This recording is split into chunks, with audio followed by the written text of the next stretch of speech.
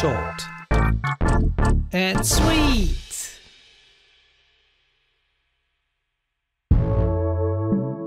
We start with a polygon sphere. I scale it down a little and move it to the side. Pressing D, or the Insert key, gives me the pivot.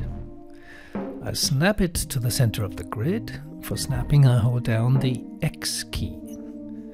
Press D or Insert again to exit the pivot mode. Under the Edit pull-down menu, you find the Duplicate Special command with its option box.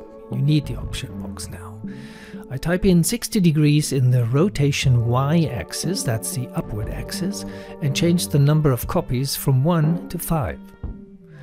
After selecting all 6 spheres which I have now, I use the same command, but this time translation, not rotation, in Y. 2 copies. Why not scale the upper ones down a little?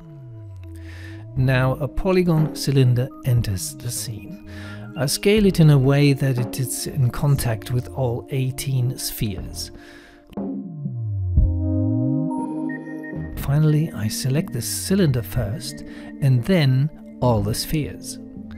We want to subtract the spheres from the cylinder. Mathematically, we calculate cylinder minus the spheres.